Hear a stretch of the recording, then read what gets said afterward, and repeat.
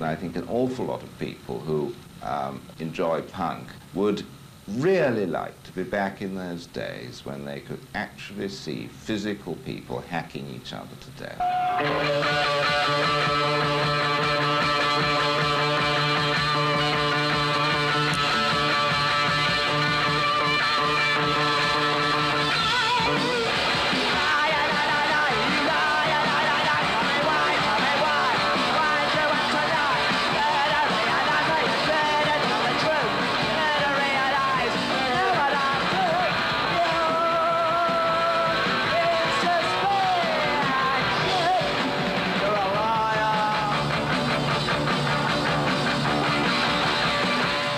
I'm John Holmstrom, and I'm the founding editor of Punk magazine, which started in 1975. Well, I think punk rock came from rock and roll. I listened to early Elvis. It sounds like punk rock to me. And then you get to the Beatles. For early Beatles, they're rock and roll. The Ramones patterned themselves after the Cavern Club Beatles.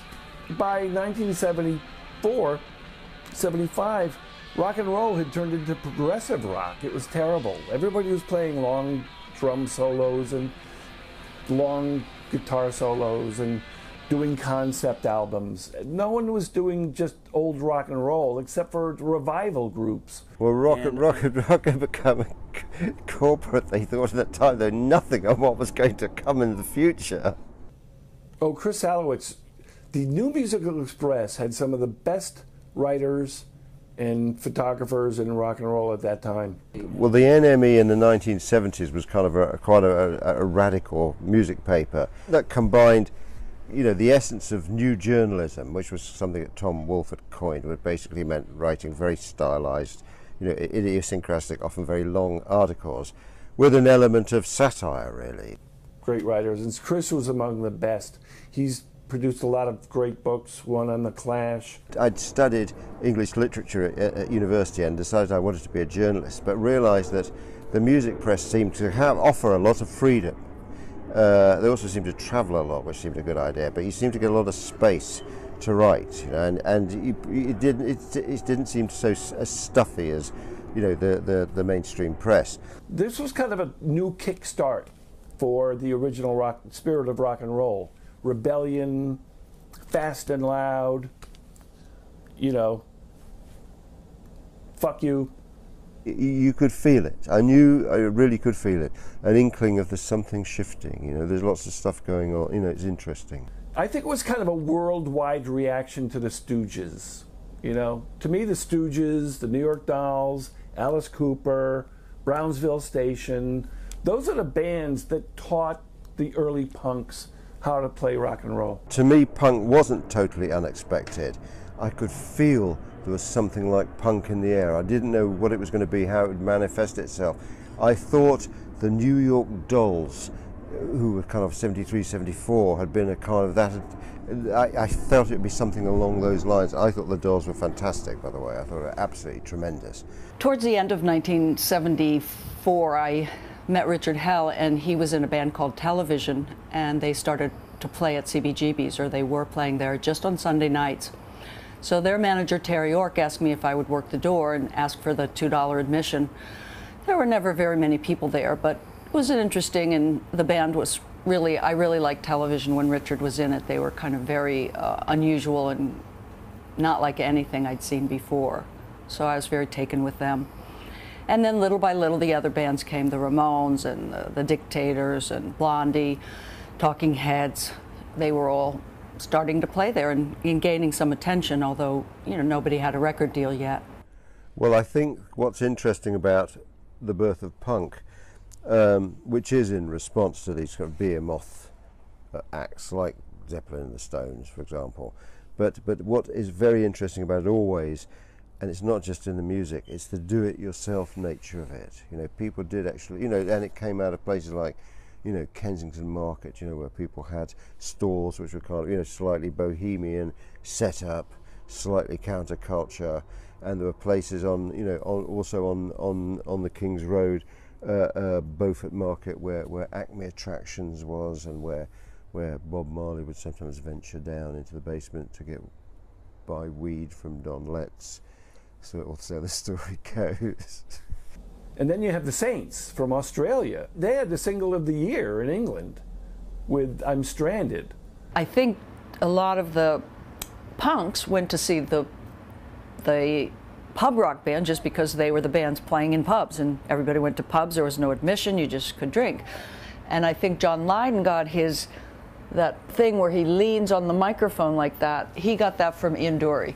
It's just a thing Ian always used to do. When Ian, because he was crippled, he was probably holding on a little bit more for dear life, but it's a cool move.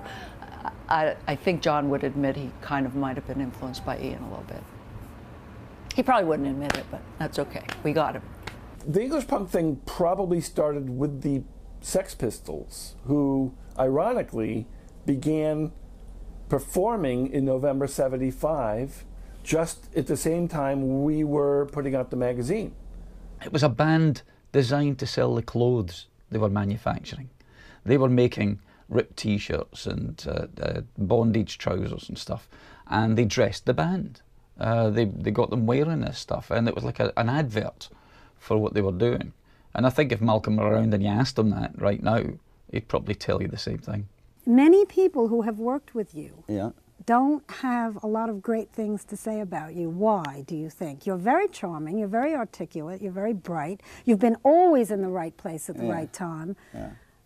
Why don't they have charming things to say about me? Well, who do you think you are? What do you think you are? How would you describe yourself? Well, I don't know, really. That's kind of the hardest question anyone's ever asked me. Oh, that's good.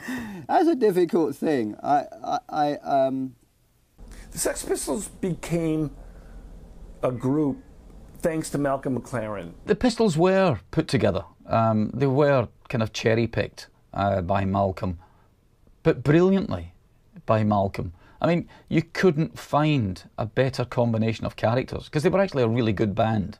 Malcolm had been managing the New York Dolls in New York, and he saw television, who were making a lot of noise at CBGB's with Patti Smith. They were doing kind of a double act residency. So television was punk rock when they first started, and he wanted to kind of use that formula and bring it back to London and start a band. He asked a few people, like Sylvain from the New York Dolls, to fly to London to be part of the band. Again, I was still living in Glasgow. I was associated with the people who owned the big venues up there. They were our management company. And when bands used to come through to perform at these venues, as I said, the infrastructure for the music industry was all in London, not in Glasgow. So if they turned up and their amplifier was broken, or the synthesizer wasn't working, or you needed a guitar, they couldn't just phone up a rental company and rent one, because there wasn't any. There were none. So as I'm walking out of this quite famous music shop in Glasgow, where I was always hanging around, I was stopped in the streets by this English guy, who turned out to be Bernie Rhodes, who went on to become the manager of The Clash. And he said, look, I need to speak to you about music. And I thought it was about, can I borrow an amp to get this gig done? And he said, but my friend's round the corner sitting in a car. And I went round the corner, and his friend was Malcolm McLaren, who was the most bizarre sight I'd ever seen in early 70s, mid-70s Glasgow, when there's this very effeminate-looking character with his curly hair and a dog collar and a black mohair jumper. And he proceeded to start telling me about the bands that he used to manage, the New York Dolls, and he told me about the shop that he ran with Vivienne Westwood. And that didn't mean anything to me at all, Vivienne Westwood. And he talked about clothes and fashion, whatever. And then about 20-25 minutes into this conversation, he said, I'm putting this band together, do you want to join the band? But he hadn't asked if I was a musician, so I kind of said no. Who would ask you to join a band if they didn't know what you did in the first place? But they stopped me in the streets of Glasgow, not because I was any good at anything, but because I had this short haircut. I was wearing straight trousers when everyone else was in flares. I wasn't wearing stacked heel platform boots like everyone else. I looked different. I looked different enough for them to be interested in me possibly joining this band. Suffice to say, they were in Glasgow because they had a car full of fairly hot equipment in the boot. So I didn't join the Pistols, but I bought an amplifier. And it really cemented, I think, when they found Johnny. Having Lydon to front the band, this snidey, sneery, whiny character, it was ideal. I would have ruined that band. You know, I'm glad I didn't pursue it or take it any further. Vivienne Westwood had told Malcolm to audition this kid John as the singer because he'd be perfect. And that was Sid Vicious, who was the drummer for Susie and the Banshees.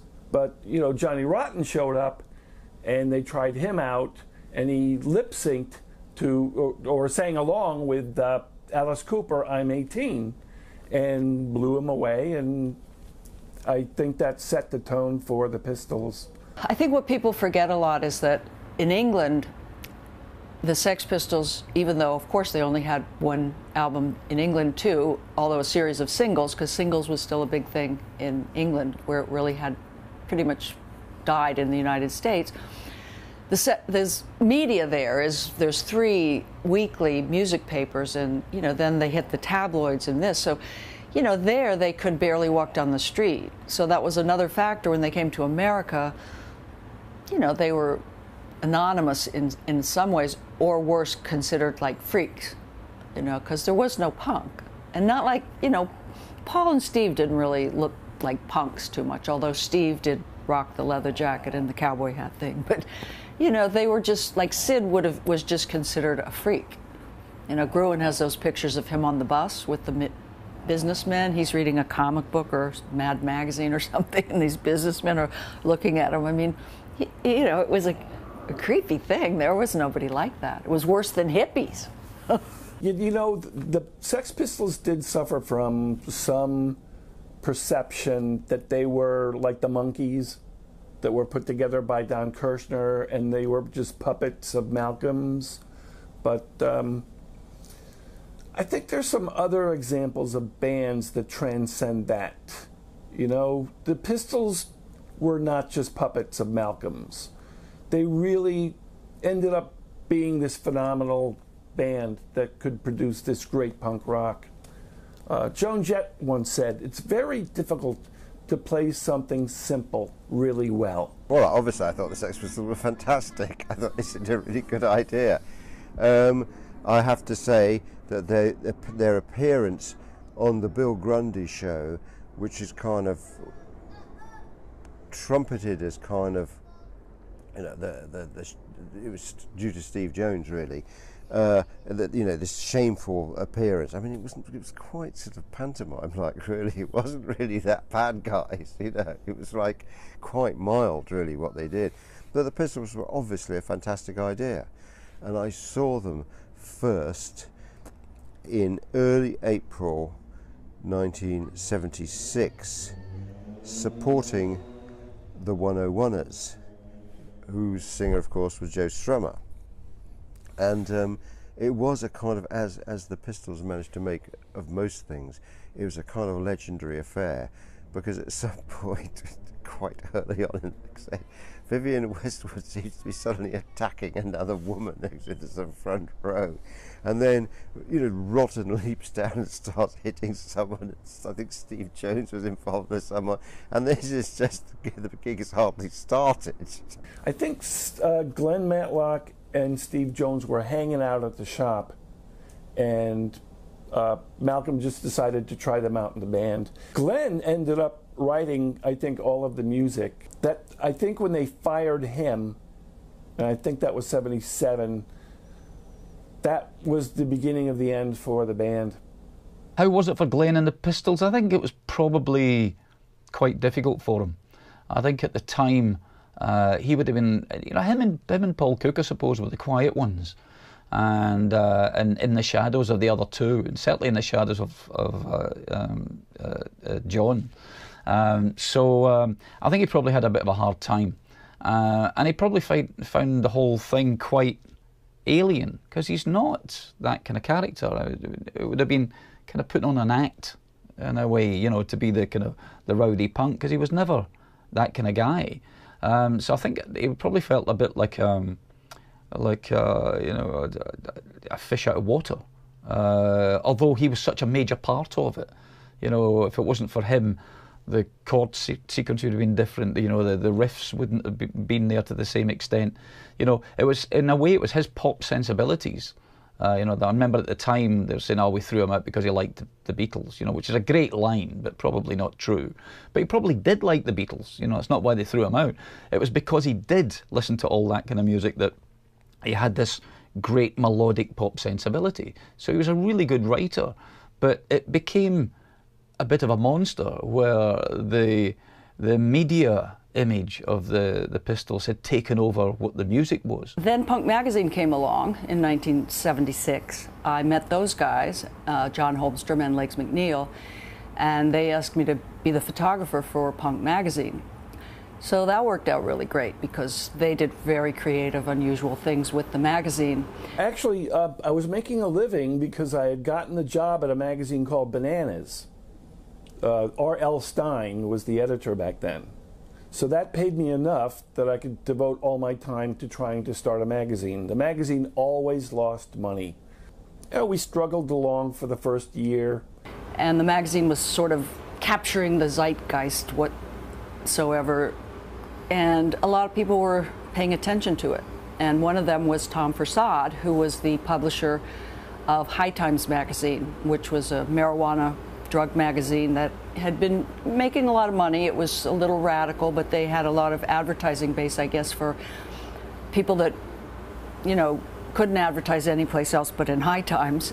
Tom Forcade visited the office one day, and I was in the middle of drawing, and he walked up to me, took a chair, put his cowboy boots on my desk. So I interrupted my work and said, "I'm going to make you rich and famous." And then he tried publishing the magazine, but the world was not ready for us. I think the issue we published had the worst sales of any magazine in New York history, something that bad. So he dropped us. But, you know, we kept going, and then after a year I decided to visit him again, and we both agreed, let's try it again. That was around October of 1977.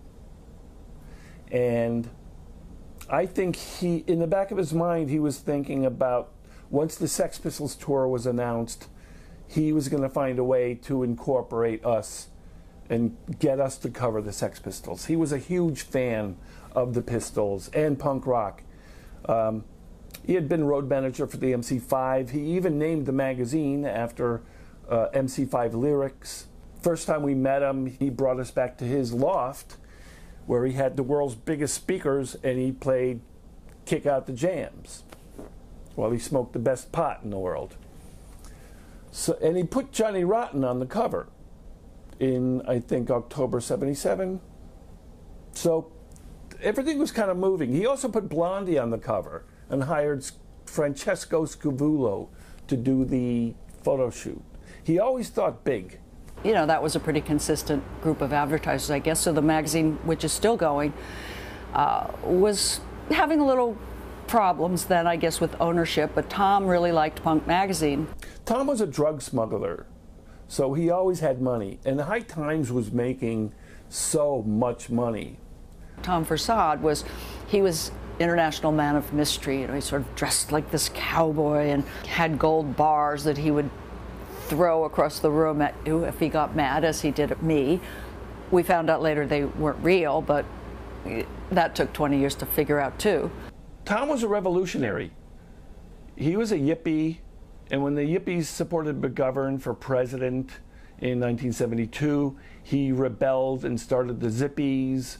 If you're going to film a film about that kind of thing, you better show Freddie Weintraub giving Wavy Gravy the instructions to be a groovy hippie and not have any crazy stickers on his car. Because any other time that they went across America, they have free John Sinclair stuff. I'll call you on it right now. What it is look inside the bus, man, the Hog Farm bus. I live inside the bus. Will you listen to me? It says free John Sinclair. Listen to me. Shut up.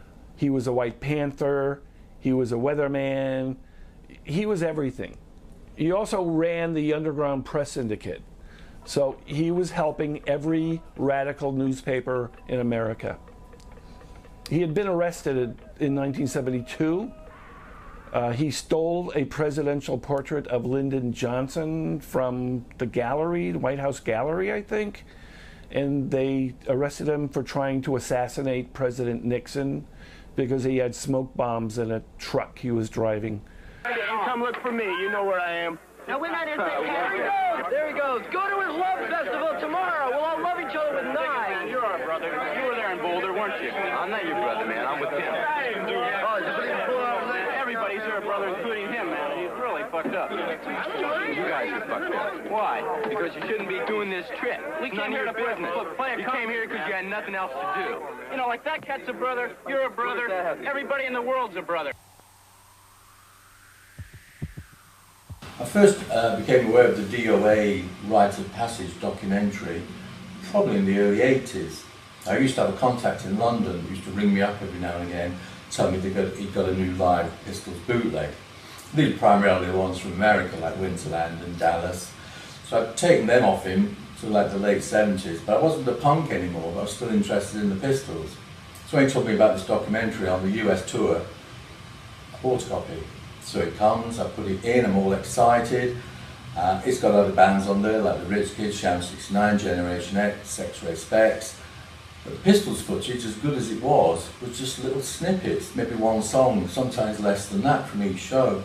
And I couldn't understand this documentary on the Pistols US tour was just these little snatch grabs, and there's no interviews with the band. Of course, it's only years later, now I know why there was only snippets. It's because Lech Kowalski and his crew had to sneak in or bribe their way into the venue, get a quick song, and get out again before they were thrown out. I worked on D.O.A. for my sins. So when the Sex Pistols were going to come to America, Tom decided he needed to cover it. It was an important event. They were culturally significant. Okay, I went up to the office right around Christmas, or maybe it must have been right afterwards, and I had a meeting with Tom. And when I left, I saw all these cameras and film equipment outside his office. And Maureen McFadden, Tom's assistant, said, "Hey, John, I'd like you to meet a filmmaker, Lech Kowalski." He might have even mentioned that he wanted to talk Tom into covering the Sex Pistols tour. I was like, good luck, and went back to my office. And then a few days later, I got a call from Tom, and he said, "Hey, John, how you doing? I saw the Sex Pistols last night. They were great." And I was like, I wish I could be there. When we heard that the Sex Pistols were coming to the United States and they weren't coming to New York, we were really pissed off. I mean, we didn't have any money, so even to go to Atlanta or Memphis, that was completely out of our realm of even considering, you know, to buy an airline ticket. I was like, yeah, that's nice to hear, Tom. He's like, why don't you come down to see him tonight? Tom had, I guess, made arrangements with John to go on the tour and cover the tour, but there was no mention of anybody else going. So, you know, we were all jealous, but at least one of us was going. I had to drop everything and throw a few things in a bag and take a cab to the airport. I barely made the flight. The doors were about to close. I get to the flight, go down to the airport, and I'm looking at the clock. I'm like, I missed the show. I'm never going to see the Sex Pistols. So I get there, and there had been a riot. Somebody was selling counterfeit tickets, and they weren't letting anyone in. Somebody from Warner Brothers, Gary Kenton, came out and said, "John, what are you doing here?" And I'm sitting there with my suitcase. I'm like, "Can you get me in?" And Gary somehow got me in. And everybody's in there is screaming and yelling. They're playing an Alice Cooper record. I'm like, "What's the matter?" Alice Cooper's great. He's like, "Yeah, but they've been playing it over and over again for the last 4 hours."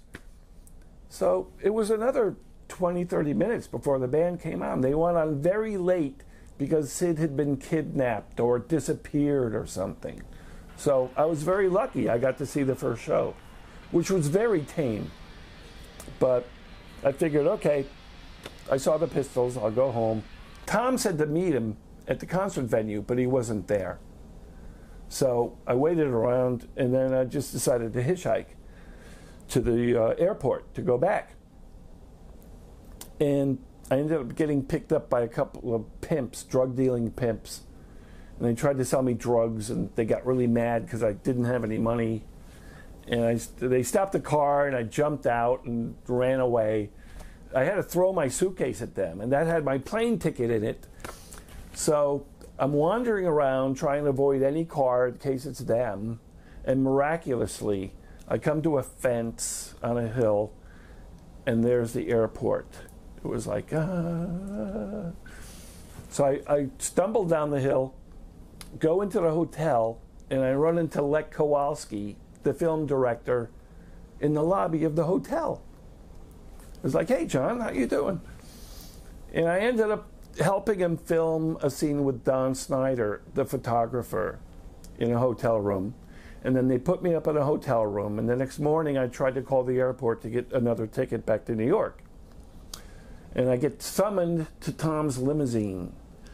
But then John started, I guess maybe he encouraged them to say, I don't have a photographer. And then they got the idea, oh, right, we should have a photographer. So I started getting these calls from, everything was like very top secret. And I was getting these calls like, you'll be on flight 49 at da-da-da-da-da in the morning. And, John was like, don't ask any questions, don't ask any questions. I get summoned into a stretch limo, and Tom runs down his plan for me. It was all this big sort of mystery thing. And then when I finally met with John, as I said, we were it was like we were on this secret mission, which we probably just created in our minds, but that was Tom's MO. He's like, we're going to make a film about the Sex Pistols, you're going to do the book, and you're going to do a cover story in the magazine. So I was up for that, and I actually went to see the Ramones at the Palladium. Went to the after party. I had no cash. I borrowed $50 from David Johansen. Got in an airplane the next morning, first class, to San Antonio. Annie Leibovitz was sitting behind me on the plane. She said, aren't you Roberta Bailey? But she was probably completely confused how I was in first class, as confused as me, of course. It's going to be the biggest selling issue ever. And then they said, you're dressed wrong. And they drove to a men's shop and put me in a polyester cowboy suit with snakeskin boots and snakeskin belt. And he said, Sex Pistols are being held hostage by Warner Brothers security. They asked us to get some belts made out of bicycle chains. What am I doing, Malcolm? That was my introduction to the tour. The first thing Tom told me was that the Pistols were being held hostage by the security people, and that they had talked to him and wanted to see if he could get them some weapons so they could get away from the security people. Well, what happened was I think it was in Memphis actually, and I don't know why we were in that motel, because normally we were supposed to sleep on the bus, but for some reason it was decided Sid was looking really ill because he'd run away from Atlanta and he'd scored some junk. And his hand now was all gashed. I had to go and find him. I was told by these Vietnam vets, you fucking find that guy, you get him on this fucking bus in Memphis, or we're going to kick the fucking shit out of you. We've got $25,000 on these guys and we're delivering them to San Francisco. I had to go out into Memphis and search the whole town because Sid had run away. We didn't know where Sid was, and I had to go back to the club, trace where he was last seen, and found him in a little house in Memphis, upstairs, where his hand, he gashed his whole arm, or someone had gashed his arm, to shoot up some junk. So I had to take him to a hospital, get his arm bound up, and get him onto a flight to meet the truck or bus at Memphis. And thereafter, he would be permanently handcuffed. That was it. And everybody had to get up in this hotel, get on that fucking bus. It was like 3 in the morning. We didn't know what the fuck was going on, but that's what was happening. Because these Vietnam War vets were like fucking animals. They're like something out of a Hemingway novel. They'd been trained in Cuba to shoot commies or whatever. Tom was determined to make a guerrilla film. He hated Warner Brothers, and that's one of the tensions in this whole film documentary. Malcolm didn't care. Malcolm probably loved the idea that someone was going in, sneaking, filming the footage. Probably wouldn't like the idea that it was going to be a documentary that he wasn't going to receive any money for. And the director was Lech Kowalski, who I didn't know at that time. There were several other film crew members. Started out on the movie as an assistant cameraman. I was in Atlanta, and I got a call from the rental house, and there was a guy that, I don't know, raised the hairs on the rental guy, and he said, "Oh, we want you to go out with the camera with this guy from New York." And so I was in Atlanta, and I got a call, and I went over there and met Lech, and that's it.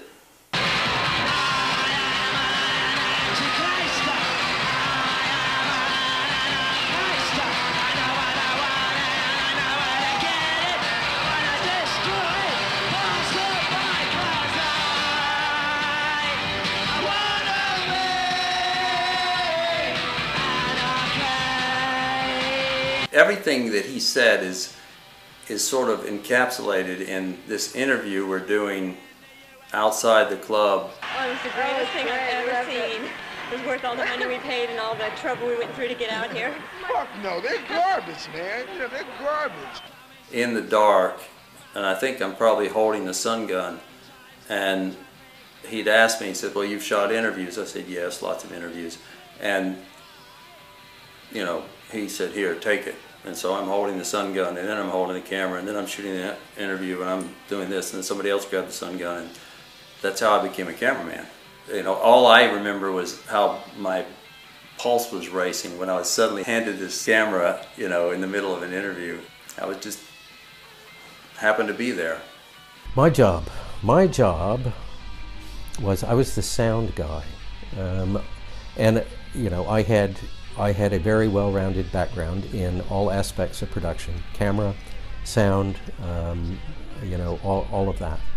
And so that was my job. I held the boom, and I did the recording, and you know, sometimes we'd be doing interviews, sometimes we would be doing live music performance.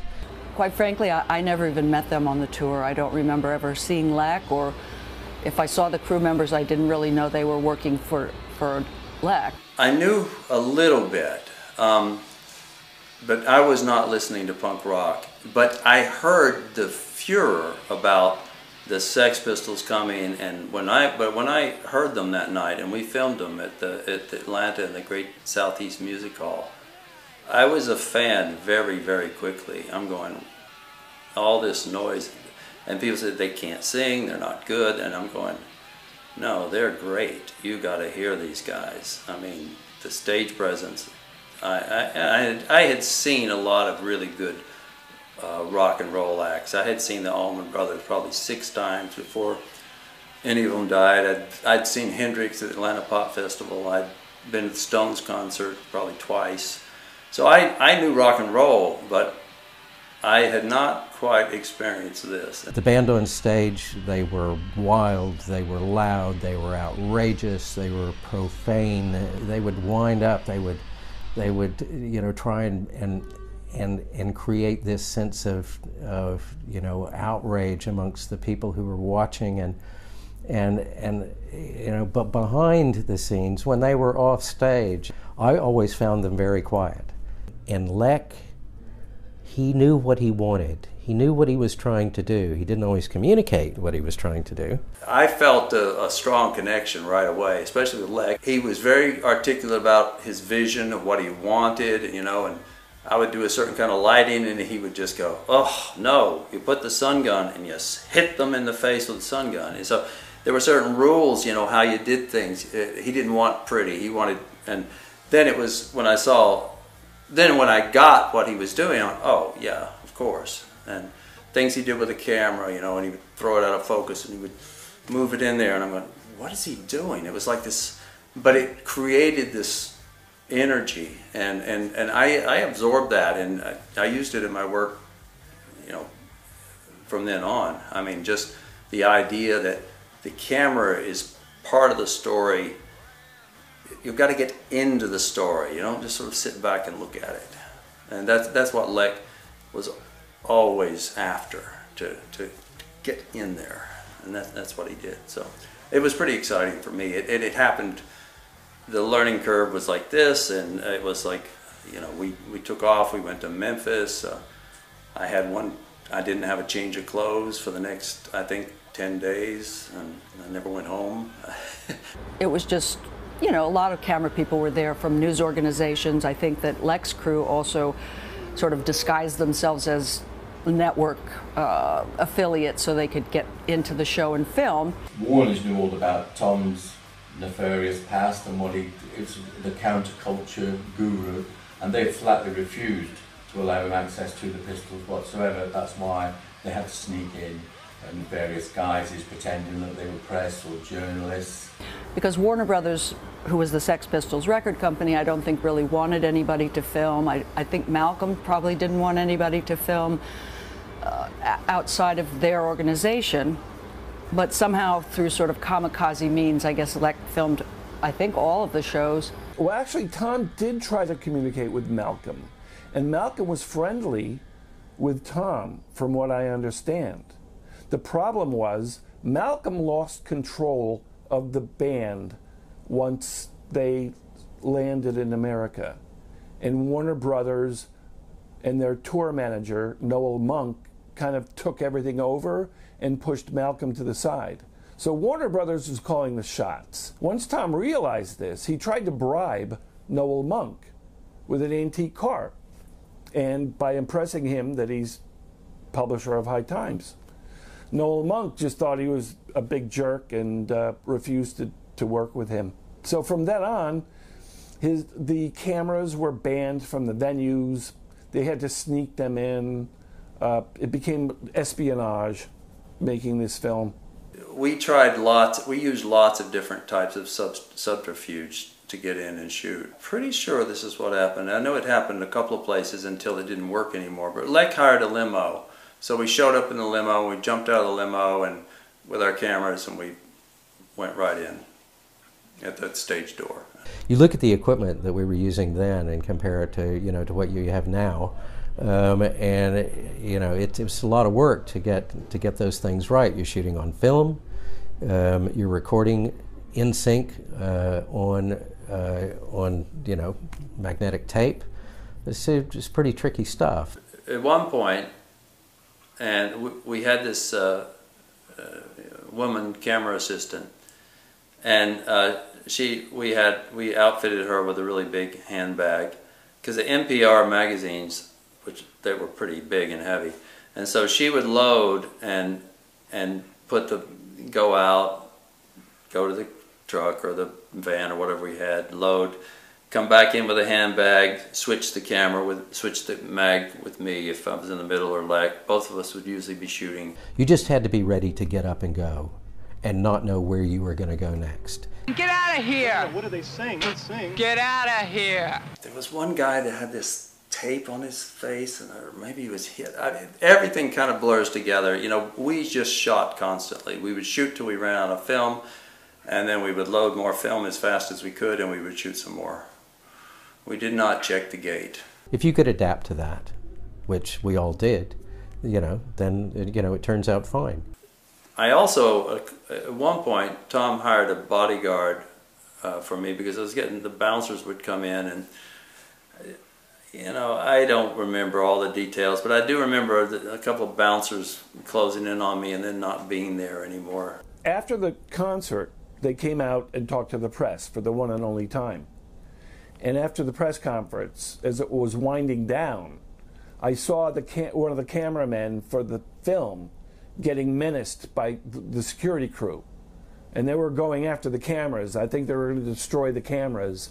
So the cameraman had to kind of back out and run away. Because we'd be right in the middle of, I'd be right in the middle of a mosh pit. I was tall, so I'd hold the camera over my head and shoot, you know, and people would be like bouncing into me and stuff. But then when they finally got hold of me at this particular concert, I had no mag on the camera because all the film had gone out, and they got hold and they took the camera away from me. I said, so you're stealing the camera? So what? It's not mine. Look right there. Atlanta Film Equipment Rentals is right there on the thing. I said, you're going to steal the camera? I said, I'll just call it in. Fine. Well, we want your film. I said, Well, I don't know what you're talking about. There's no film here.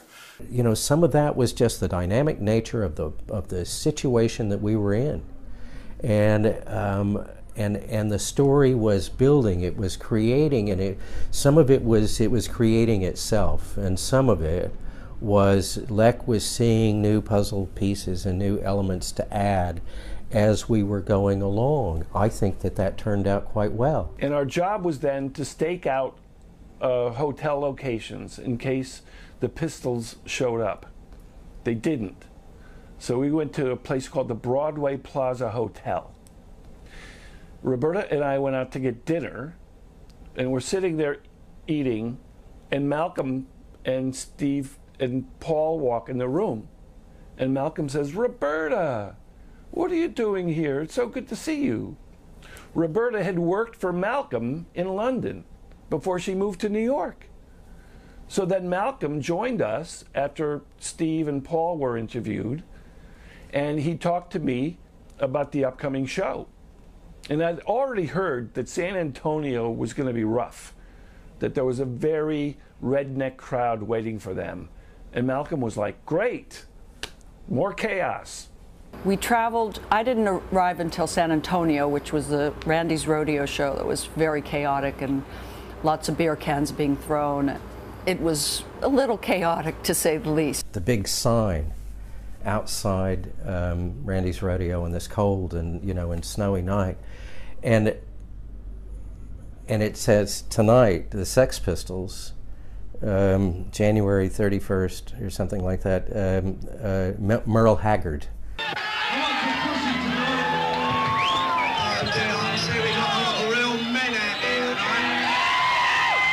San Antonio was a trip. That was the most, I'll never forget that night. Oh my God. The crowd was loaded. Nothing really prepared me for what happened at Randy's Rodeo, which was this very chaotic show with a lot of rednecks. I don't know what they were, but they weren't Sex Pistols fans. They were more like curiosity seekers, and they brought they drank a lot of beer and threw a lot of the cans at the band. I mean, there are pictures after the show where you can just see the whole floor is like, you know, 2 cans deep in empty cans, because there'd been this constant barrage of beer cans flying through the air. When they came out, the crowd started throwing stuff at them. And Johnny Rotten just stood there and looked at them. And I think, you know, if I remember correctly, a beer can half full of beer just bounced off his head, and he just kept staring at the crowd, and he said, if I'm not mistaken, he said, "We came here to dance. What did you guys come here for?" And they went into whatever that song was, and the beat, and before the song was halfway through, the whole place was rocking. Rednecks, punks, everybody was dancing and bouncing up and down and pogoing, and it was pretty cool. San Antonio was the wildest show I've ever seen in my life. And you can see the footage in D.O.A. where Johnny's getting hit with mashed potatoes, and, you know, they're throwing beer cans at the band. It was a converted bowling alley, I believe, the venue, Randy's Rodeo. And it was a very rowdy crowd. That was a show also that Sid hit the gentleman over the head with his bass. Someone in the front tried to start a fight with Sid, and Sid took off his guitar and swung it at the guy. He ended up hitting a Warner Brothers music executive. And then the lights went out. And you could hear the crowd grumbling. And I was really afraid there was going to be a riot and a violent, terrible, bloody rebellion here. I just came up and upset the bass player because I knew that he knew that I meant physical harm. And I have to say I was ugly about it. Instead, the lights came back on, the Pistols went back into their music, and they were like challenging the audience to fuck with them. They were like daring them. They were throwing beer cans constantly. Sid stuck his chin out, daring them to hit him, and he took a full beer can right off his chin. That was the craziest show I've ever seen. We got in everywhere, one way or the other, but mostly What Lech had, and I mean what was necessary for there to be any imagery of this at all, he just wouldn't take no for an answer. And if he hadn't been that way, then, you know, whatever value this footage has, it just wouldn't exist because they weren't allowing it. So Baton Rouge was less eventful, but it was a very fun event. They played a place called the Kingfisher Ballroom, and it was fairly uneventful for the show, except that at some point people in the audience started throwing money at the group. And I think Johnny said, "Fuck this small change, throw dollar bills." So some of the people did, and the band stopped playing so they could pick up the money. Why people don't like me? Well, maybe I didn't pay them well enough. They were only making like $10 a day per diem. But then I never think people really need money like that. You know, What'd you do with the money? Yeah, what would you do with No, the what money? did you do with the money? What did I do with the Yes. money? Well, I spent it. Well, but on good things. But on you don't good, feel that great they had a things. right to have it, to spend it on things? No, they would have wasted it. You're sure about that? Yeah, I did wonderful things with it. Yes, I was getting paid initially while Tom was on the job. Every morning he would peel off $100 bill and hand it to us, and I think that's what the going rate was for this kind of work was. But that would have been for a day, and a 24-hour day was maybe a little bit. But I was getting paid enough. When we went to England later, and then Tom wasn't there, and the bills ran up, and then there were issues. High Times was supposed to pay us out of their office, but somebody in High Times would not pay the bills, and so I didn't get paid for the lion's share of the work, but I did get paid in the start. When we were on the road with the Pistols and going from, you know, these interesting venues in interesting places that you would not expect. You would expect the Sex Pistols to play New York and Chicago and, you know, of course, you know, Dallas or an Atlanta, but they weren't the places that, you know, that you would have expected them to play, and sometimes the local culture in a place like Baton Rouge or in Memphis would sort of, there would be a little bit of a clash, a little bit of a scraping of hulls between, you know, the Pistols, what they represented, the way they behaved, and especially when we played in sort of country western music venues, which had never seen anything like this before. I think it was originally Malcolm's idea was to not play in the big centers of the media centers. It just is a way to throw things a little askew. It never allowed you, I suppose, to package the Sex Pistols into a genre of rock and roll history. They kind of stood right out there. When you thought that they were supposed to be part of some giant myth, they weren't. They were just hooligans. I made sure of that, only because I didn't want them to be written down as part of some stepping stone. They were marvellous when they couldn't play, and terrible when they could. When could they? At the end. Really? That's when it got. Was falling off the stage. They were. Yeah. Oh, they were better then. Yes. Well, you never saw them in the beginning. There was theater in this on stage, but there was also theater that was going on behind the scenes. Because the record company and the record business had gotten very, you know, you do this showcase, you know, then you do a meet and greet, then you do all these things, you do the radio thing. Well, punk rock was not welcomed, certainly not from England and not from America either. I mean, people were afraid to interview Debbie Harry because they thought she was going to pull a switchblade. You know, it was totally, well, it certainly looks absurd now. I mean, it seemed pretty absurd then to us because we just thought it was music. But it really, there was a sense of fear within the industry that it was something they didn't understand, they couldn't control. One of the English journalists on the tour confronted Noel Monk, the tour manager, and he was complaining that they were getting no access to the band. And Noel started threatening them, like, what are you going to do about it? And they had hired for security a bunch of biker gangs, you know, bikers and cowboys, and they were just kind of menacing the journalists who had to back down. I mean, these are little guys. There was a lot of friction. I think afterwards I saw some bodyguards for the Pistols beating up some audience members for no apparent reason. It was a very weird, chaotic scene. Was that at all an exciting time for you, though? No, it was awful. Starvation and notoriety at the same time don't really go well together. It was pretty sickening.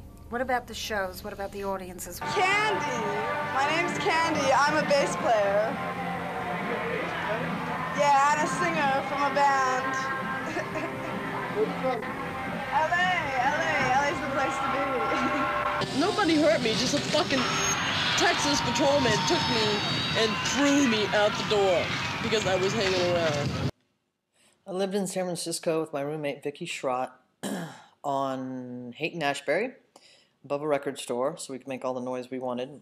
Went to a lot of shows, and we'd go through the Walgreens and open all the Dippity-Doo bottles and do our hair as we were walking through there. We'd steal all of our dinner at the grocery store next door.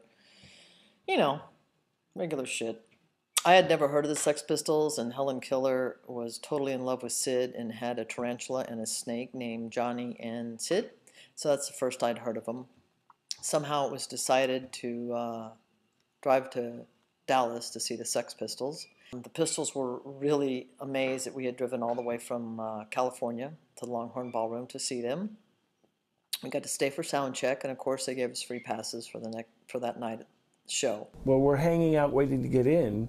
This little Volkswagen drove up, and it was like a clown car. All these groupies from LA spilled out. So we came back at night and went to the show, and we were up front, of course, and decided as a collective unit that we were going to jump on stage in Anarchy in the UK. So when we decided to do that and tried to get up on stage, their roadies, there was one in particular, which I can't remember his name, but he was a complete asshole, you know, was basically like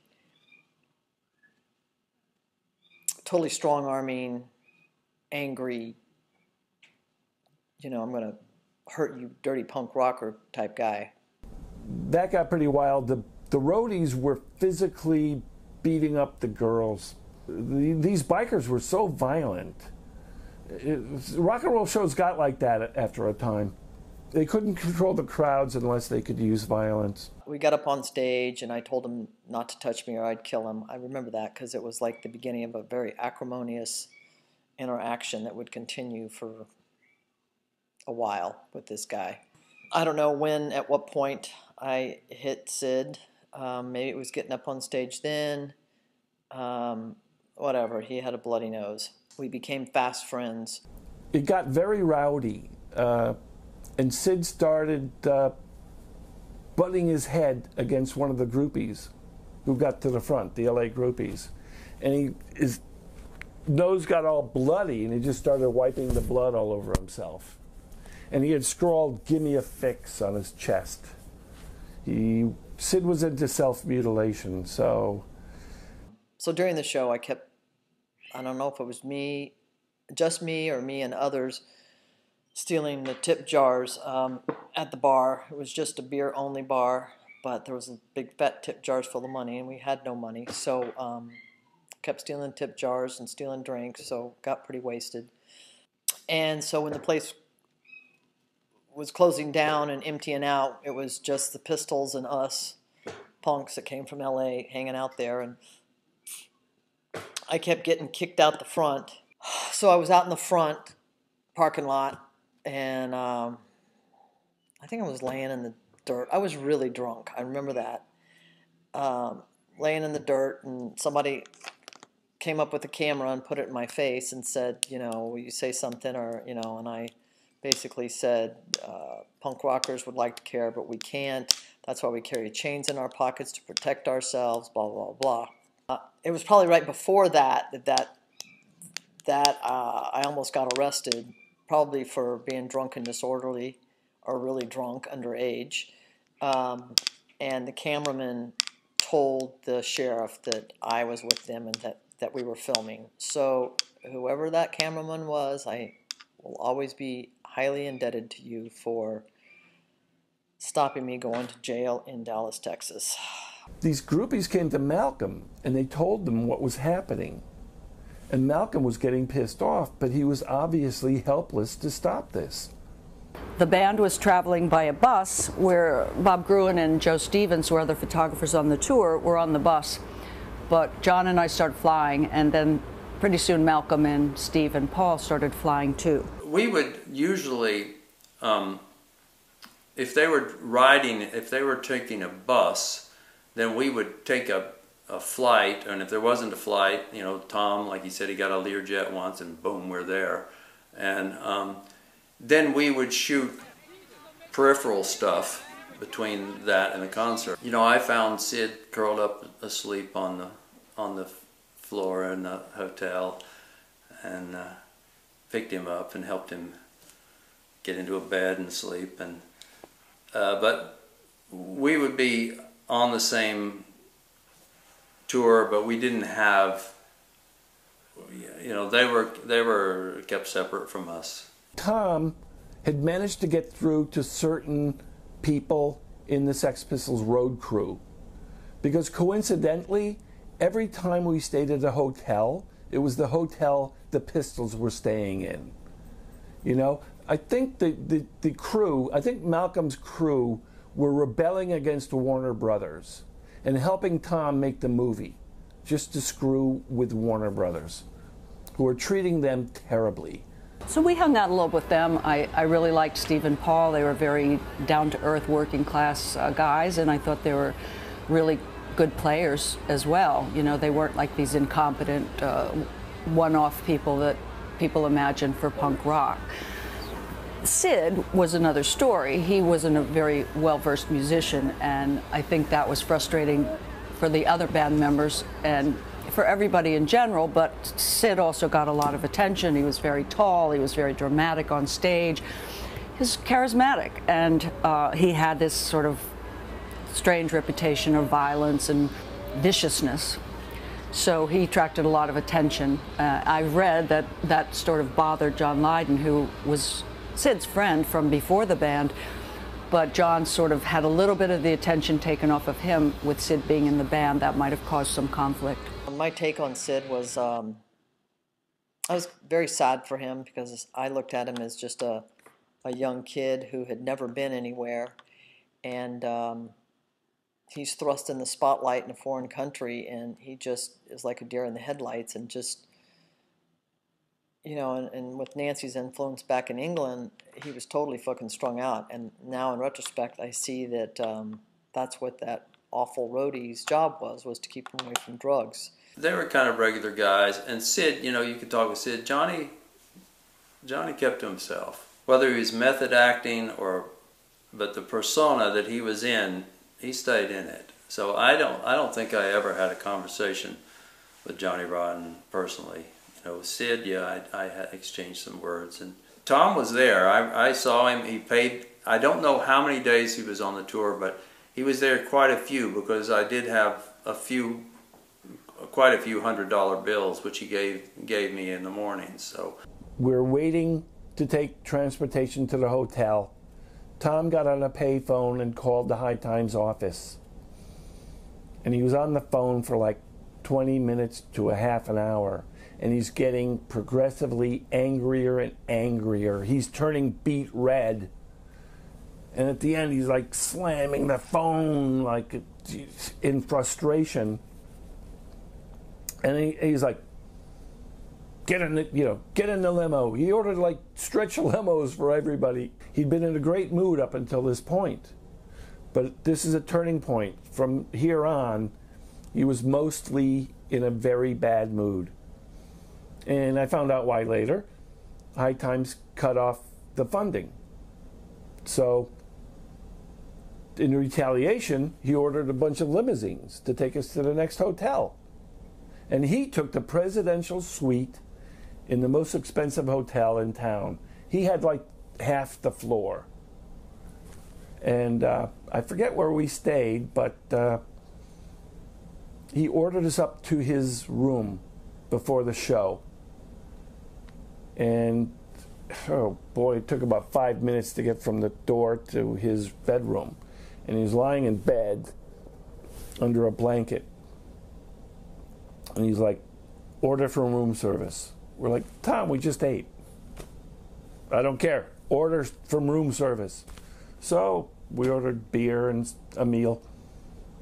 And he just started like talking about why we're on tour and what we're supposed to do all over again. And one of his instructions is never allow anyone to know that you know me. He had been using Roberta's credit card, her American Express, to charge flights and other things to. And she started saying, Tom, I'm worried about my card, you know. And he's like, you want money? Here's some money. And he took this gold bar and threw it at her. He had explained to me earlier he was going to bribe Warner Brothers with gold bars.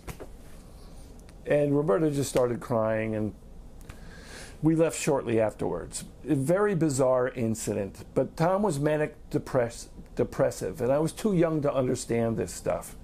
But he was he was beyond moody. Tom had hired Andy Cowell to make sure that he did not go manic depressive and bankrupt the company by spending all the money they had on some crazy project. And here Andy's in the position where he is supposed to stop Tom. His job is to stop Tom from killing the magazine. So he's doing what he's told to do. But now Tom's telling him to do something else. And Noel told me, he took me aside and said, from here on the tour, you have total access. We'll give you backstage passes. We'll take care of you. I was like, great. We're going to end the tour on a high note. Tom told me to buy a set of bullhorns to give to Johnny. The Pistols were all having breakfast, and Johnny starts ragging on me. That shit rag of yours, Punk, the worst shit in the world. And Paul's saying, come on, John, you give him a break. Don't be like that. And so they left. And I had breakfast, and I went back to my room, and I thought about the steer horns, and I called Tom. I said, I don't think I'm going to be able to give Johnny Rotten any steer horns. And he said, okay, return them to the gift shop. So I got in the elevator, took him down to the gift shop, and we went down to the next floor, and Johnny and one of his bodyguards steps in. And he says, Cor, what's that? I said, steer horns. And I said, would you like them? And he looks at his bodyguard. The bodyguard's, okay. And I said, and he loved them. And I was like, a little gift from Punk magazine.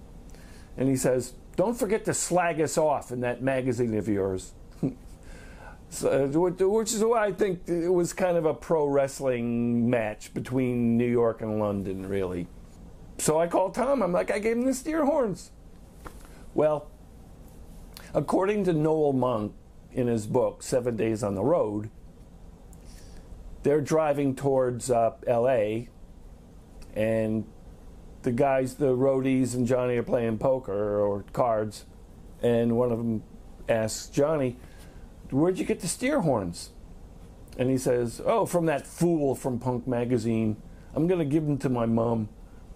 Noel hears that, stops the bus, pulls the steer horns off the bus, chops them up into little pieces. He's convinced that we planted drugs on the Sex Pistols. So that's what happened to the steer horns. It's all very funny because there's been several books that I'm in unauthorized. One written by that stupid ass roadie for Warner Brothers, and you know, saying that all I want to do is fuck was star fucker. I wanted to fuck Sid, that and the other. And, you know, I had to contact him via a lawyer and tell him to cease and desist the book because not okay.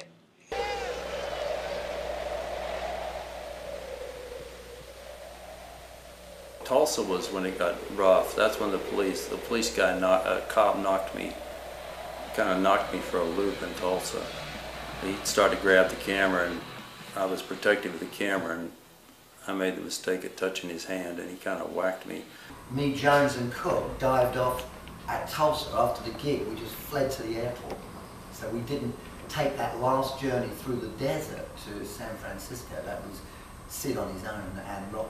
Actually, we left them. And it was at that point, I think, when we were all beginning to not be willing to continue, because Rotten was now being courted by Warner Brothers. He was being separated out. Mole Monk's idea was, and this was a directive from Warner Brothers, was just save Rotten. He's the star. The manager's a fuck-up, he's a commie. And as for the fucking rest of the crew, they're a waste of space. Just preserve Rotten. So Rotten was then separated from everybody in San Francisco and placed into a hotel which none of us knew where he was, but he was being guarded by Monk. And the idea was that Warner Brothers would, at some point, sign Rotten directly and fet him because they thought he was a star and he was the investment worth something. The rest were a waste of space. And that ultimately was the beginning of the rupture that really wasn't difficult to respond to by simply saying, well, that's it, folks. Rotten's in the Beverly Hills. He's going to be dealt with by Warner Brothers, and we're all back. We're all out of here. By the time we got out to San Francisco, we couldn't get in. And I remember Bill Graham personally telling us we couldn't shoot on the streets. And of course, we're allowed to shoot on the streets. And I said to him something like, well, who the heck are you? And he says, well, I'm Bill Graham. I said, well, you might be Bill Graham, but we still can shoot on the streets. But they blocked us. We couldn't get in. They had our pictures. They knew who we were. And Lick hired, I don't know if he hired every freelance news stringer in San Francisco, but he hired a bunch of them. And they brought in their film news cameras, and he gave them all a couple of rolls of film, and they went in with their press credentials and shot the concert. And we actually got the best we got the best coverage of San Francisco. We got to San Francisco. There was this very big show at Winterland, which is a large arena, I guess 7,000 people, something like that, in San Francisco. And the band didn't, really belong in that kind of a setting. I think they were still in more of a club level, because when a band transfers up to a big stage in a big auditorium, it's a different situation, and I don't think they were really prepared for that. Although, the performance wasn't horrible, it just wasn't really, certainly one of the best ones. Then, the next day, it seemed the band just broke up. For those of us who did see the band and were affected by it, it was a pretty special experience. Yeah, and meant to be just that, and you couldn't continue it in that format because we would have become just another Rolling Stones, and that wasn't what it was about at all. We would have become very safe and very tedious, because you feel pressured into having to be outrageous, and that's not good at all, is it? It's unhealthy. He said, look, I'm not bothered whether we keep Sid or not. I want to carry on the Pistols, but I'm not prepared to do it with Malcolm. Now, of course, Steve and Paul were fed up at this point as well, but whereas John had his flat place in London under his own name, Stephen Paul's flat was in Malcolm's name, as was Sid's place in Maida Vale. So really, they had to toe the line whatever Malcolm wanted, or agreed to stay with Malcolm because he was paying the wages.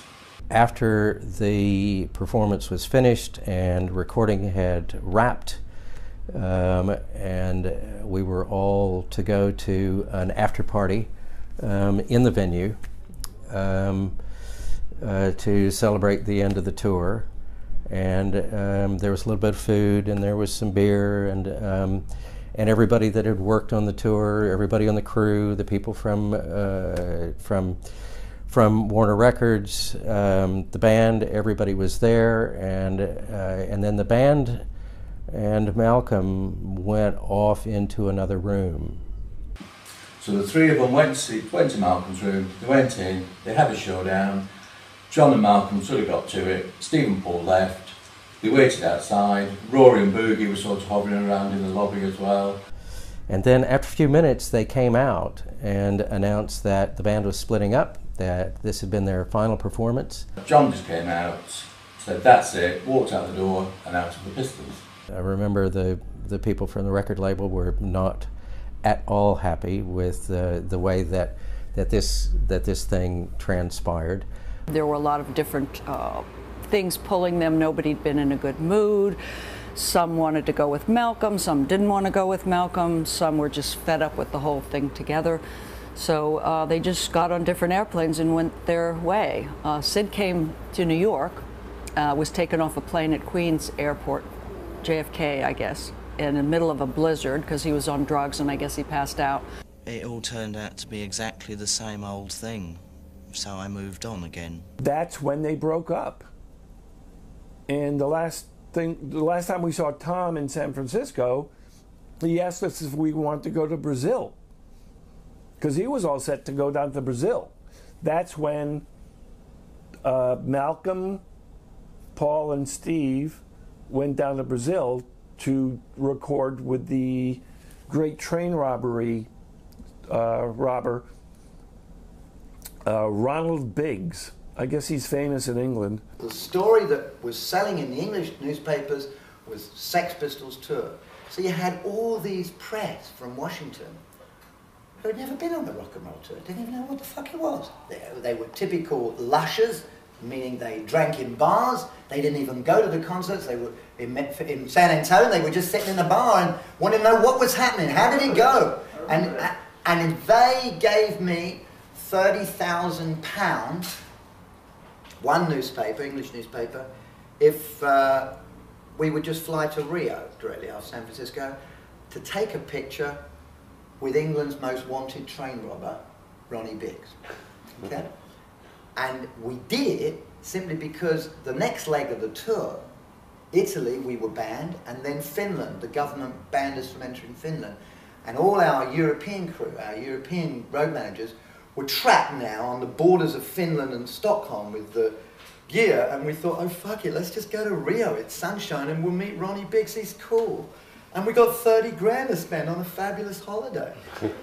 So and I remember Warner Bros. saying to us, well, what are you going to Rio for? You won't leave Rio. I remember this guy, Bob Regier, saying, you'll never get out of Rio alive.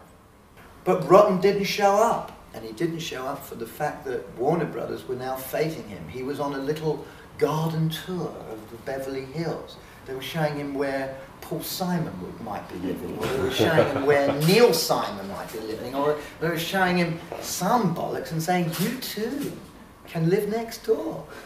And I think he was persuaded to be a star for Warner Brothers. And that really was the end. That's how it all started to fall apart. And we went to Rio without Rotten. And Sid, of course, in San Francisco, once the vets took the handcuffs off, Sid OD'd in Haight-Ashbury.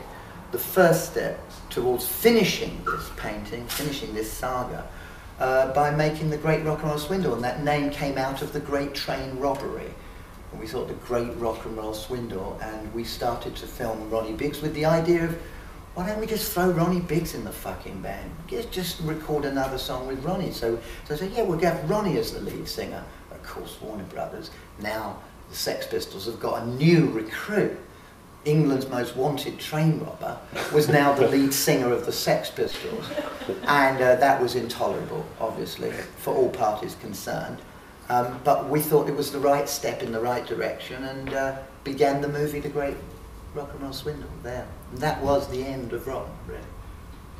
The Pistols began to be corrupted by believing their own press, and that wasn't good. It had to stop. Johnny left the band, and he went to New York, and he stayed with Joe Stevens. And this is ironic, because we went to CBGB's, and they were filming a movie with Richard Hell. They had like those railroad tracks you run for a tracking shot. The film is The Blank Generation, directed by Uli Lamo. And if you watch the scene where Richard plays Blank Generation at CBGB's, as the camera pans, you can see Johnny Rotten's tartan jacket. And you can see him sitting next to Cheetah Chrome. And then the camera moves to the stage and Richard sings. I thought that was a great piece of irony to end the tour with. But it's the business side of it, and it does creep in, tends to destroy all of that. We broke up because it was pointless to carry on. Polite in Arab territories. This is the T-shirt that they gave, I guess, everybody on the tour. I Survived, and then the Sex Pistols' first American tour. I think somebody took the, this, and then they wrote, but the band didn't. I survived, but the band didn't. But I chose not to mark my shirt up so I can sell it for $1 million. I will take $100,000 for this shirt. It's a size small, never been worn, only tried on. Yeah, I never got home. I never went home. I never got back to my house till the tour was over. I needed to do some packing and get ready to fly back to Texas the next day. And the bell rang on my, there was a knock at my hotel door. And I go and open up the door, and there is Lech. We're going to the UK. We're going to London right away to continue working on the documentary. And I wondered if you were doing anything, and if you would, if you'd like to come along. And okay, what do you want me to do? And he said, I don't know yet, but we'd like for you to be on the crew. I said, okay, I've got to go back to Texas. I have a flight, the ticket booked. And he said, you go back there. In the meantime, we're going to go to London, and we will have a ticket booked for you to go to London, and then you join us just as soon as you can. And well, okay. And I flew back to Texas, found my passport, did my laundry, threw some stuff in a bag, and off I went. Sid went back to New York. I think he OD'd on the plane. And he ended up in the hospital, and he was very lonely. There was a blizzard, so nobody could really travel. I know I ended up with all the film, and I must have gone back to Atlanta, and I must have slept for a couple of days. But I know I had all the film, yes. And then I flew the film up to New York.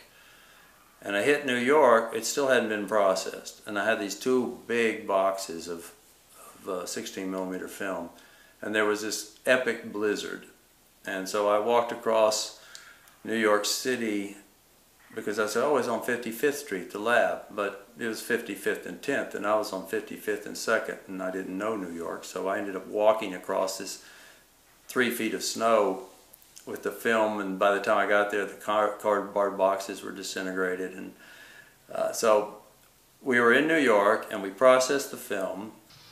And then at a certain point, and I don't know when it was, we went to England. And I don't remember whether I ever went back to Atlanta or I stayed in New York and then went to England. And that's when we filmed, a lot of what you see in D.O.A. is what we shot roaming around London. And the interview with Sid and Nancy was shot in their apartment. I was not privy to the meetings, but they decided to go to England because they did not get enough footage to make a Sex Pistols documentary. As far as I remember, Lech Kowalski had taken it on himself to go around following the Pistols on their American tour. It turned out to be their last tour, and suddenly his footage was valuable. And that was why he'd come to London to get extra footage to bolster and to document the scene. The London shoot It was a documentary. It was a documentary about punk rock. It was a documentary about music. It was happening in London, you know, the place. I had a friend called Variety who knew Lech Kowalski, and she lived in New York, and she put him in touch with me and said I lived in the epicenter of punkdom, and therefore could I show him around. I couldn't believe it. I was very excited because I'd just been a secretary before, and this was my first job on a film. And so I was very excited to be involved. I got £400 a week, I think. The punk scene happened on the King's Road. There were people posing for photographs for a living who'd made the worst of themselves, looking really hideous. Because the young, of course, are very suggestible. And I have a number of friends who were punks for a brief period, just because if you were a certain age in 1978, was it, then you were a punk just because it was expected of you. No, I ain't got no friends, nobody. I want friends. It's not a fake band, that's a real band. Terry and the Idiots were a real punk band.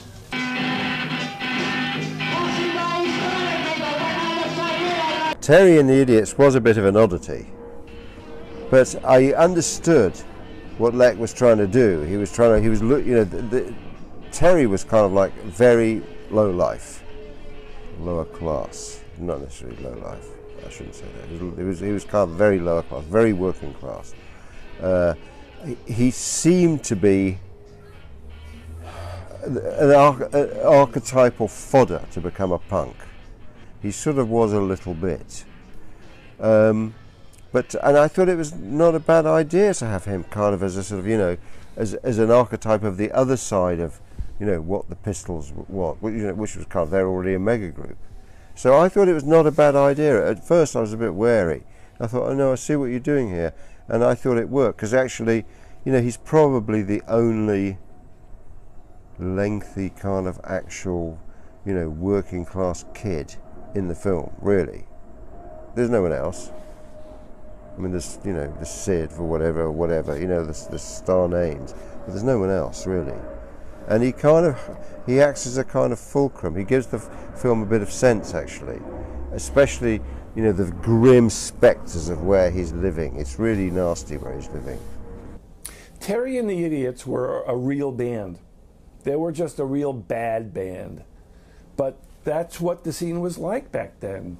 All these kids started bands. Oh, the blonde Billy Idol? I met him one night. He was charming. Having fun. Yeah, me and my friends, as they are Susan the Banshees and people in London, we decided that we were going to create our own entertainment. We didn't even think about record companies, making records.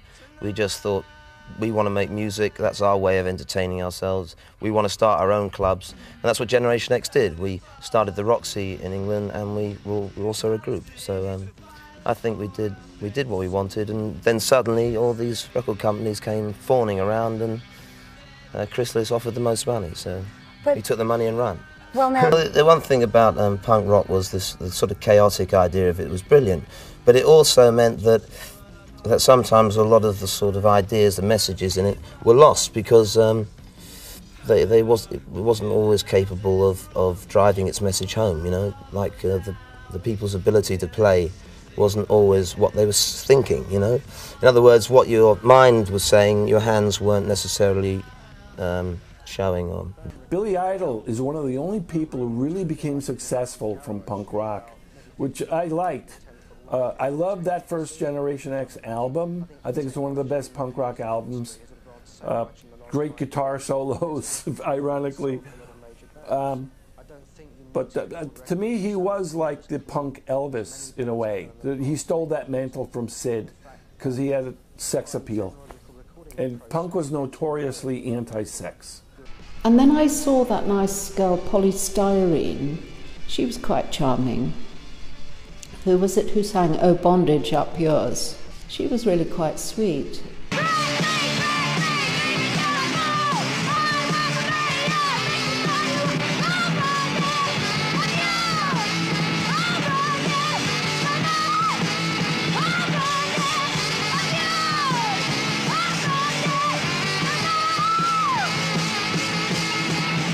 Glenn Matlock, yeah, he definitely didn't fit into the Sex Pistols, even though he created all the music. But he was like a nice guy and smart. And I actually got to meet him several times over the last few years. He has eclectic tastes. You know, Pretty Vacant was based on an ABBA song. He took the riff from ABBA. Glenn didn't fit into the band because he didn't dress punk or act punk enough, from what I understand. And Johnny Rotten wanted Sid in the band. Sid was more of a punk. The Rich Kids had been all over the music media as the saviours of rock and roll, and they'd never released anything. Somebody had put 2 and 2 together and come up with 50. They had 3 members, and they were looking for the elusive 4th member. And Mick Jones had stood in for a while, and I think they maybe tried a couple of other people. And again, it was Caroline Coon, the same journalist who had kind of fallen in love with Slick and coined the punk rock term. She said to Glenn she'd check this guy out from Slick because he's good, he can play. And out of all the people that Glenn could have had, the cool people that might have made the Rich Kids, work in the long term, he followed that through and approached me.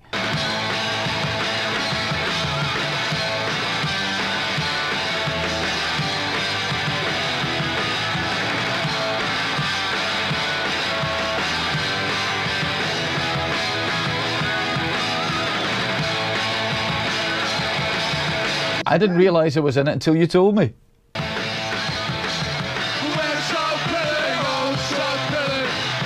Hey, it was punk.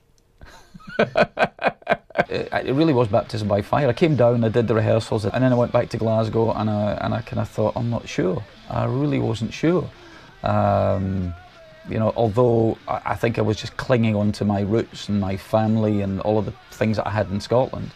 And I finally made the decision, no, it's time. I need to move on. I need to go and do something else. And came down and joined the Rich Kids, who happened to be a much better band than I ever hoped they would be. We ended up making one album produced by the brilliant Mick Ronson. Unfortunately, I bought a synthesizer, and that broke the band in 2. I brought a synthesizer, wanted to incorporate electronics with this rock setup, and Glenn and Steve New, the guitarist, absolutely hated it, and Rusty Egan and myself absolutely loved it. So it just split the band after a year. I don't think the Rich Kids actually did fit into the music scene. The media called us power pop, which is just hideous. It's a horrible term. Most terms that journalists coin are pretty bad. Yeah, we kind of fell on stony ground. We didn't really fit anywhere. There was us, and there was Elvis Costello, and maybe even the Boomtown Rats, because they were a bit too musical to be punk as well. And we were the ones all kind of earmarked to do something long term, to do something mainly in America. And of course it just never happened. It never happened for the Boomtown Rats, but it happened for Elvis. Because we had this weird hybrid of an audience. We had some of the people who used to go and see Slick, and some of the people who used to go and see the Pistols. And they just came from, the opposite ends of the planet. So it was a really strange time. It was very odd. I remember playing in Newcastle, which is up in the north of England, northeast of England, and just about as north as you can get without going into Scotland. And we got through the first song, and a bottle smashed off the end of my guitar, and I went off, and then was topped back on again. This time the guy had better aim. He got me right in the face, split my head open, and I ended up in a hospital with my head stitched. And it was kind of like that. It was just madness, And fucking think, oh, he don't mean it. He's only doing it because it makes him a lot bigger, you know what I mean? I don't want to fucking keep saying, stop fighting. Just fucking enjoy yourselves for a change. Jimmy Percy of Sham 69 was a really great performer. Unfortunately, I never got to see them. They didn't tour America. But when you see the film, when you see that scene in the film, they were getting hassled. They were attracting a lot of National Front people, and that was the neo-Nazis. And they didn't want the Nazis following them. They were anti-Nazi. So that explains that scene a little more. Oh yes, I went, when I worked on this film, I went to gigs with the team, and I stood looking disdainfully on and slightly frightened because there was often violence at the gigs. Chris Salovitz, very sort of angry about the fact that what he saw as a proper social revolution was gradually being sort of neutered by media sort of acceptance of it rather than ignoring of it, and he called it a corporate bland-out, which was a phrase that Lech was very keen on. Corporate bland-out, man, that's exactly what it is. And it all seemed so unhealthy. I mean, some of it was quite exciting, like The Clash and people like that. But King's Road became like a tourist destination because people could take photos of these freaks and send them back to all points of the globe. I did get some of the money to start with, but then what happened after a few weeks, the producer, Carl, said that they were in trouble because the man who owned High Times, who was funding it, had either gone missing or was ill, and although the money obviously would come, it wasn't going to come in time for them to achieve what they wanted while they were in London.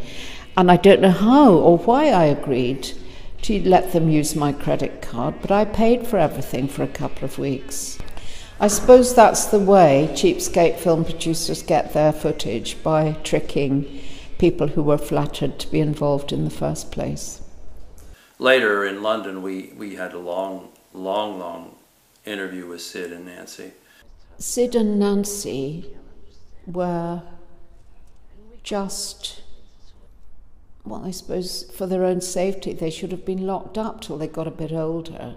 Favorite experience and a biggest disaster kind of all fold into one thing, and that was the interview with Sid and Nancy, which we had been out having a full day of shooting, and then I believe a call comes in to Chris Salovitz that Sid is back from being in hospital in New York, and he and Nancy want to talk about the breakup of the band, and so Chris, as I understand it, says I can come, but I'm bringing a film crew, and they were like, oh, okay, fine, bring a film crew. We get to their flat, and there's pill bottles and medicine bottles and all sorts of stuff, all over the floor and all over the bed. And Nancy is, explaining, well, Sid's been sick, he's very ill, and so he's got to take a lot of medicine. And she said he's taken D.O.A, and we've had a bottle of codeine cough syrup, and smoked a few spliffs, and here's some pain pills, and but the general feeling was they had probably also hit up a bunch of smack. I mean, there was an electricity in that room because we had no idea what was going to happen, and Sid was, semi-conscious. Is probably the highest point that he reached, was semi-conscious during the entire interview, and most of the time he was just out. Not everyone involved in the production seemed to be taken with the values of punk as I assumed everyone was. For example, the producer, when we told him what had happened at the Sid and Nancy interview, said, "I'd have just walked out. I've just left him to and just walked out. What do you stay for? What do you want to do all that stuff for?" Sid? Ow! Sid, damn you! They fell asleep, didn't they?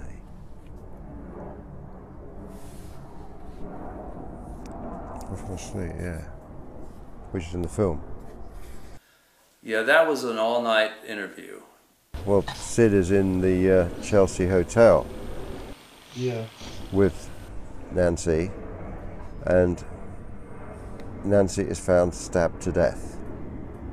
Did Sid do it? The kind of feeling is that he probably did. Someone said to me, who knew them very well, said, "Punk rock, mate. It's punk rock, playing around with knives." But there's lots of kind of conspiracy theories, that it was dumb, D.O.A. did it or whoever, But of course, it's absolutely. I mean, it's the scene that we witnessed of domestic hell in that Maida Vale Mews cottage was just. It had just taken a quantum leap. That was this. I think that was the same thing we saw, but something else happened. There's an add-on, and it went wrong. I think that's someone who knew, who kind of looked after Sid a bit in New York told me that. That's what Sid had told him. I'm sorry.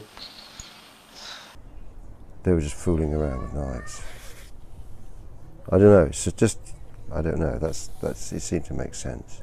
Over the summer, Tom tried to show a rough cut to Robert Evans, the Godfather producer. Victor Bacchus set up the meeting. Tom got in because he could score the best pharmaceutical cocaine, and so they screened the movie. But Evans is like, who cares about a movie about a band that broke up 6 months ago? But can you get me more coke? People didn't trust Tom because he would disappear for long periods of time. But he didn't want people to know he was a drug smuggler. So in November, Tom was getting more and more depressed. November 78. Jack Combs died flying in a plane load of pot for Tom. And I think Tom was responsible in a large way because he was radioing instructions from the ground. And Tom had to watch the plane crash, his best friend die, and the entire plane load of pot to burn up. When I would see Tom from that point on, you could cut the depression with a knife. It was tough. Jack wasn't there to pull him out of it, and Tom suffered from seasonal adjustment disorder, so the days were getting shorter. There was less sun. He was doing Quaaludes. I had found a business manager for punk, this guy Spacely, and I figured he would be the perfect guy for punk and for Tom. He had been a member of the STP family, and he had been a real hippie, but he was into punk. There were two hippie punks who could get along. And I called Tom, and I said, hey, let's meet. He's like, very depressed. Okay, just set up a meeting with Maureen.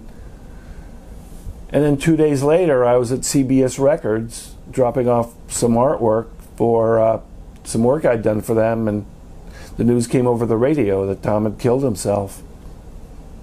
And it was terrible. That threw the High Times into chaos.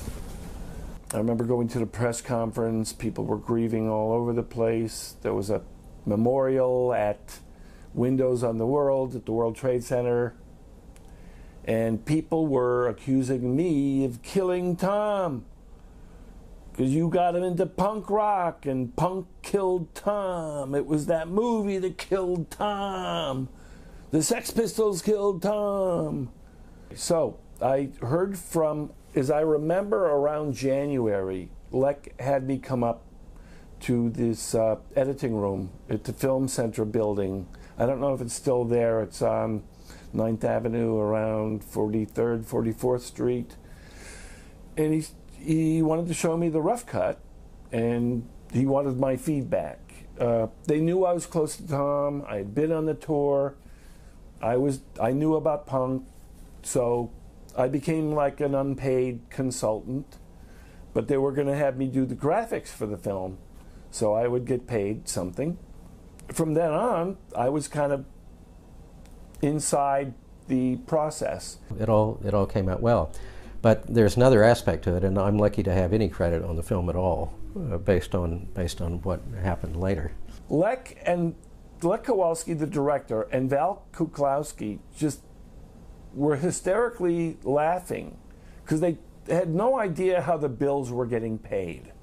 I think High Times was in such turmoil that they couldn't keep track of the expenses, which were really piling up because Lek and Val were in there every day editing and editing. I think the film ratio was 35-1 or some ridiculous amount. They'd show me a version of the film, I'd give them my feedback.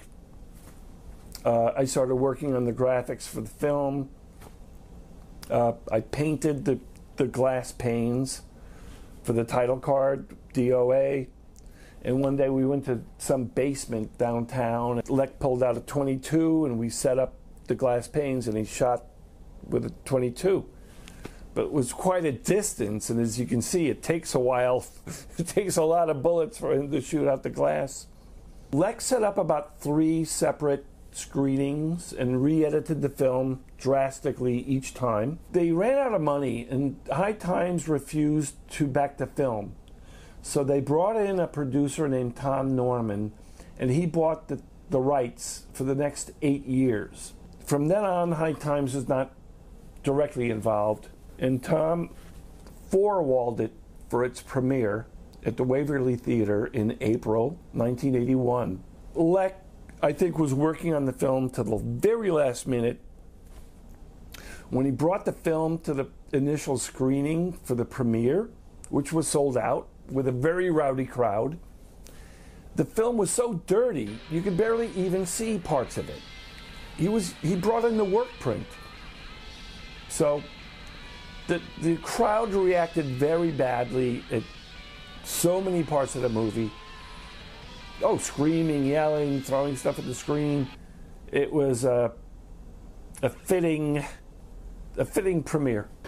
I haven't seen the film for a long time, but I think certainly the performance footage holds up, and luckily they shot it, because, you know, that would have been a big omission for the punk movement if we didn't have any footage, or really good footage, of the Pistols playing, because, you know, they were quite the band. Punk was having another revival by 81. It kind of died in 79, but then once Blondie brought out Heart of Glass, the disco started going new wave. And by 81, I was going to discos and they're playing Sex Pistols, My Way. And people would pogo at discos to the Sex Pistols. It was a crazy time. The timing of the release of D.O.A. was perfect for that. It played the Waverly, it finished its run and did not make money. It lost money there. Tom Norman would bring it on a road show. He'd play it in rock clubs and kind of charge it as if he was a rock band. And he got pretty big crowds. After the road show, I don't think much happened with the movie. Lek would screen it occasionally, but, you know, High Times was just going slowly downhill, both as the war on drugs took its toll and staff members got into cocaine.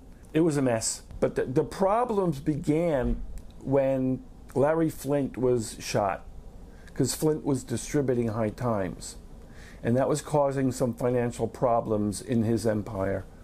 I think High Times came back in 86. That's when they hired Steve Hager to be the editor, and he said no more cocaine. So they adopted that policy, and he hired me, and I would not come to the magazine if they were pushing cocaine or hard drugs. And he brought the whole, you know, activism back. He brought back a sense of fun, good journalism, the original High Times formula, which had gotten lost. We were almost closed down by the government in 88. It was very controversial to be in favor of marijuana back then. And then a few years later, Cypress Hill wanted to be in the magazine, and they became the official rap group for Normal, and it just kind of snowballed. And the sales started getting better and better. Lek Kowalski contacted me and said, John, High Times owns D.O.A. now. You should try to release it. So we worked with Lek to try to get things moving again.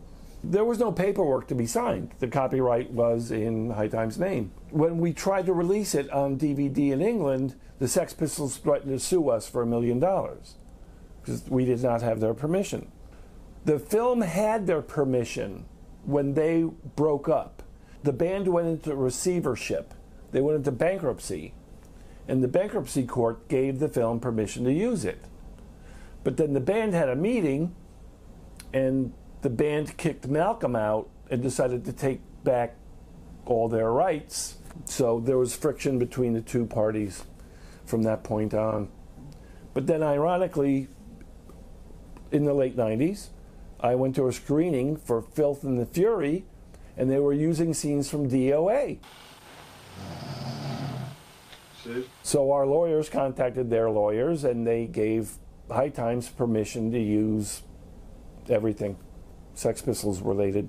I think D.O.A. is the best film made about punk rock in the late 1970s. It really, it's not a great movie, but it's a very good movie. It has some great performances, and what else is there, really? You have some music videos, you have film here and there, but there's no feature film that covers so much ground. That's a reason why I'm so glad that this movie has been released at last, because this is a big part of Tom's legacy. He died to make this.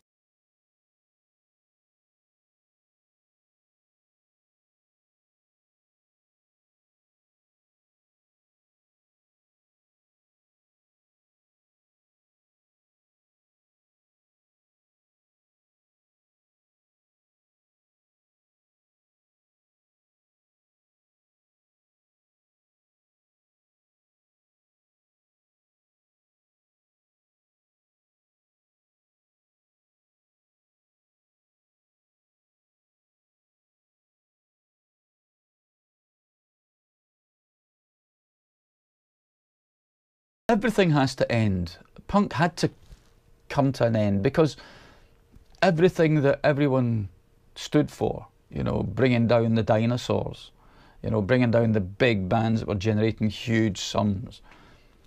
The bands who started that movement started demanding big sums.